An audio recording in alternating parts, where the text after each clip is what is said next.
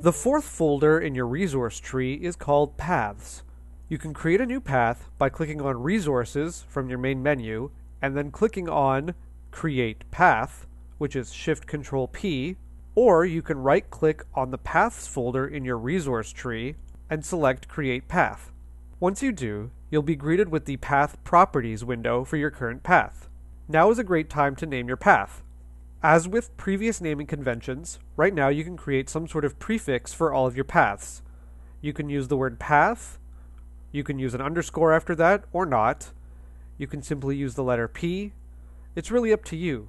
Personally, I just use the full word path and then an underscore. At the top of the Path Properties window, you'll find your toolbar. The first icon will close the window and save any changes you've made. The next icon will undo the most recent change to your path. It's similar to Ctrl-Z. The next icon will clear your entire path, starting from scratch. The icon after that will reverse your path direction. Next, you'll have an icon for shifting your path. If you click on it, you'll get a Shift the Path window. Here you can shift your path horizontally and vertically in pixels. You can use positive and negative numbers to shift your path up, down, left, and right. After that, you'll find Mirror the Path horizontally. This button will flip your path horizontally.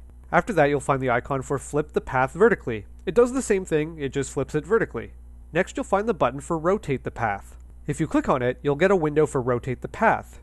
Here you can type in the degree at which you want your path to rotate. After that, you'll find an icon for Scale the Path. If you click on it, you'll get a window for Scale the Path. Then you can scale your path in percentages, horizontally and vertically.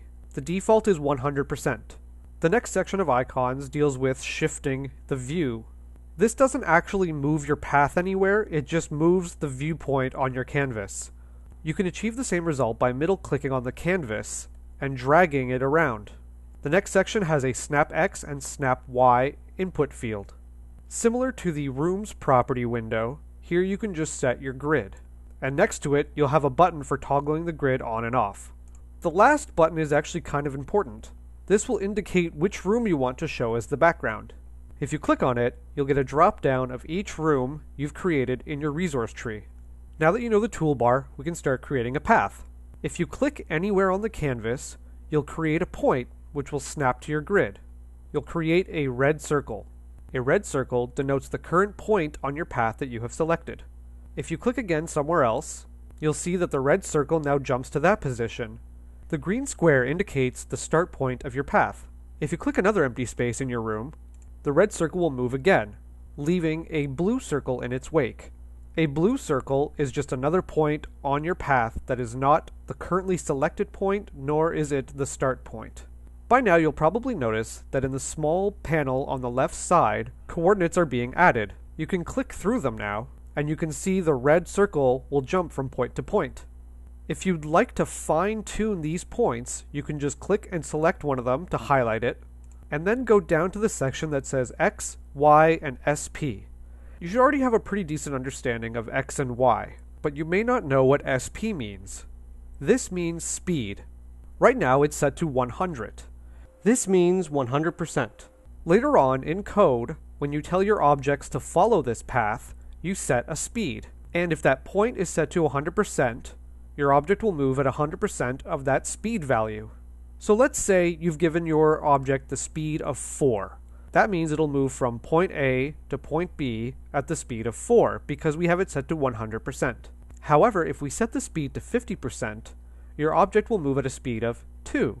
Which is 50% of 4. You can always go above 100 as well. You can set your speed to 200. Now your object will move at a speed of 8, which is double 4. There are 3 buttons next to X, Y, and speed. The first button is Add. If you click on it, a new point will be created at the same spot that you have selected, but it'll be created at the bottom of your path list. The next button is Insert. Insert will also create a point on top of the one you have selected. However, it'll put it immediately after the point you have selected in the point list. So Add puts a point at the end of your list, and Insert will put a point in the middle of your list. The last button is Delete. Pretty self-explanatory. Just select a point and click on Delete, and the point will go away. Below Speed, we have a section called Connection Kind.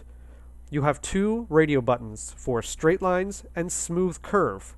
Straight lines just creates a linear path from point A to point B to point C and so on.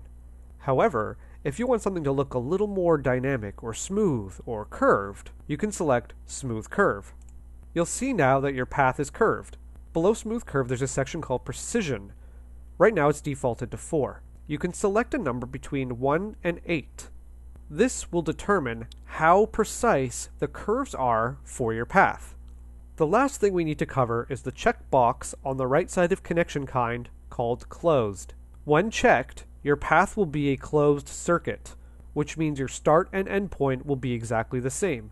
Your object will loop around your path continually.